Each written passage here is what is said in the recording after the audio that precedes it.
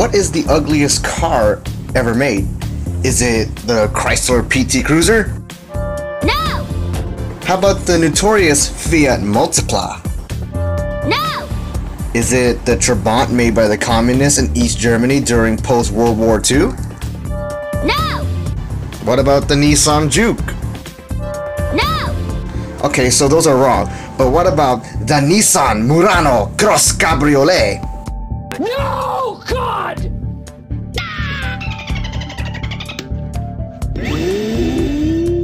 You said number 11. Alright, I'm gonna answer one more time, but if I get this wrong, I'm just gonna give up. What about the Pontiac Aztek? Oh wow, I finally got it right. Well guys, as you can tell, you read the title.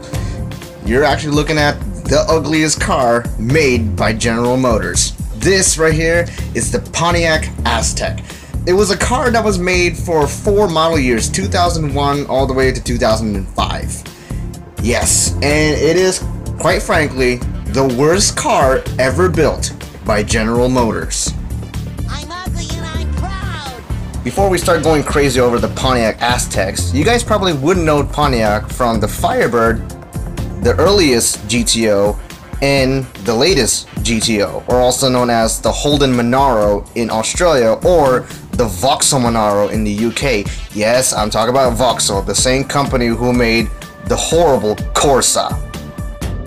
But back to the Pontiac Aztek. The Aztek was only made in 4 model years, 2001 and all the way up to 2005. The ugliest and most blandest out of all is the early 2000s versions of the Pontiac Aztek.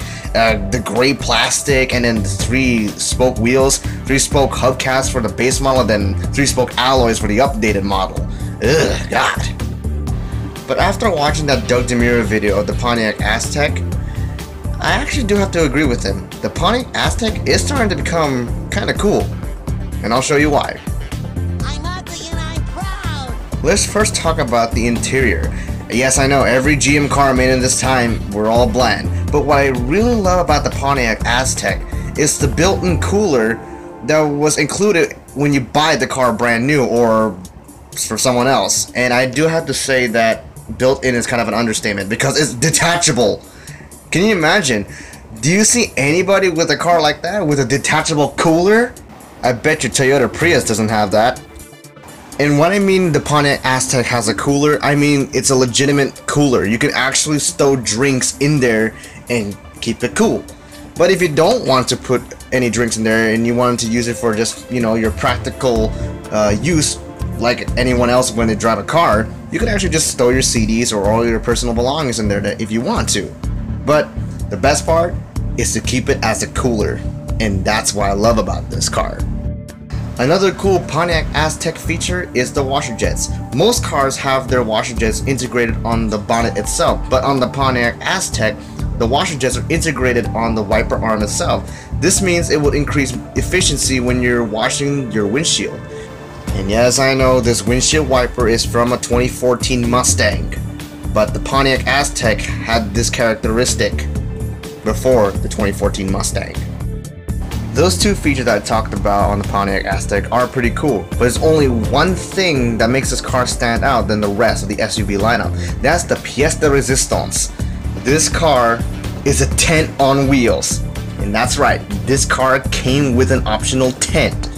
That extra piece of cloth where the guy is sitting underneath is actually called the awning, and you basically set it up as if you were going camping.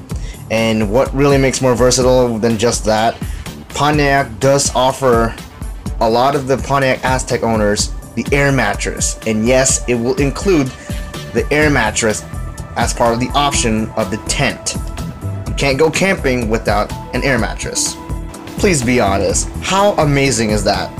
It's amazing. It's so original.